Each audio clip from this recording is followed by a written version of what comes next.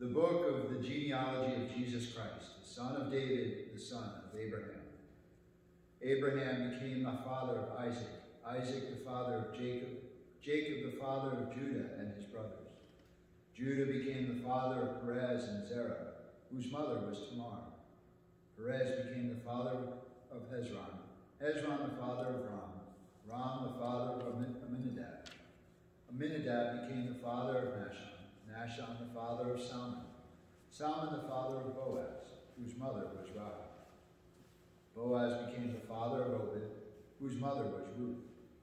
Obed became the father of Jesse, Jesse the father of David the king. David became the father of Solomon, whose mother had been the wife of Uriah.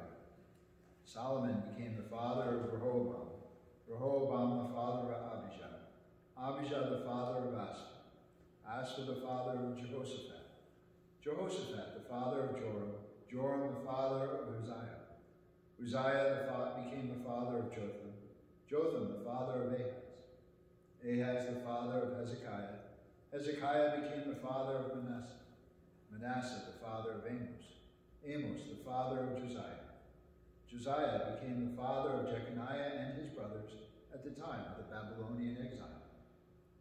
After the Babylonian exile, Jeconiah became the father of Shealtiel, Shealtiel the father of Zerubbabel, Zerubbabel the father of Abud, Abud became the father of Eliakim, Eliakim the father of Azor, Azor the father of Zadok, Zadok became the father of Achim, Achim the father of Eliud, Eliud the father of Eleazar, Eleazar became the father of Mathan, Mathan the father of Jacob, Jacob the father of Joseph, the husband of Mary. Of her was born Jesus, who is called the Christ. Thus, the total number of generations from Abraham to David is 14 generations. From David to the Babylonian exile, 14 generations. And from the Babylonian exile to the Christ, 14 generations. The Gospel of the Lord. Praise to you, Lord Jesus Christ. The wisdom of God is part of creation. Often, scriptures will intertwine the spirit of wisdom with the Holy Spirit. Such is wisdom tied to the coming of the Spirit. When Isaiah depicts the attributes of the Messiah, he will have the spirit of wisdom.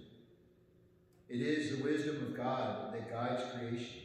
It is the wisdom of God that brings the gift of love and sacrifice to fruition in the Paschal mystery, the life, passion, death, and resurrection of Jesus Christ.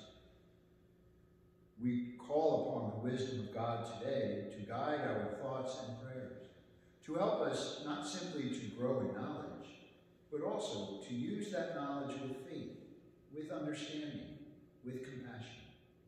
It is in applying these gifts together that help us to think and act with wisdom.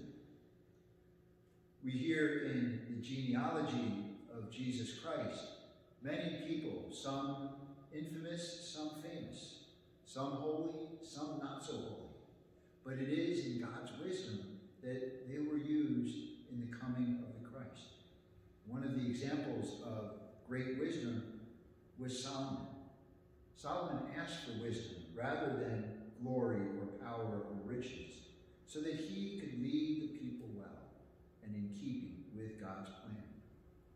Many came from the ends of the earth to experience that wisdom, and Jesus reminds us in the Gospels that something greater than Solomon is there. And so we seek the greater and more profound relationship with Christ. We seek, among other things, a greater wisdom. For in Christ, we experience the might and power and authority of God in a gentle, nurturing, and loving way, so that we may grow in faith and in holiness.